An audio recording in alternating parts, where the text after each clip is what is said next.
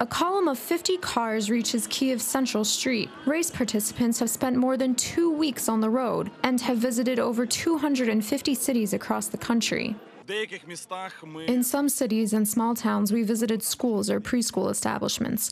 We smiled at the children. We told them that the Reformation was a reality for Ukraine as well. We gave them balls and balloons. Sometimes we held music festivals in squares and in parks in evenings. We talked about the importance of the Bible in people's lives. The main purpose of the procession is to unite the country in difficult times.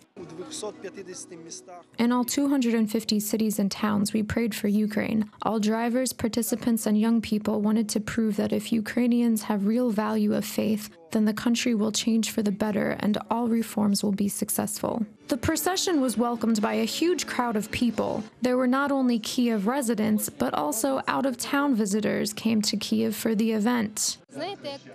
You know, they say in the Bible, from the ashes will be reborn humans. The same way our Ukraine will be finally reborn. It will be very beautiful. These people gave their time, strength, and heart to the auto run all over the country. This is a very grand and significant act held on our land. The 500th anniversary of the Reformation is a remarkable date for Protestants. In October 1517, the Christian minister Martin Luther nailed his now famous 95 Theses to the door of All Saints Church in Wittenberg. In the Theses, Luther criticized the Catholic Church, including practices like indulgences and the excessive rights of the Pope to forgive sins. He controversially asserted that the Holy Scriptures, not the Pope, were the ultimate religious authority. This date is considered to be the beginning of the Reformation of Christianity.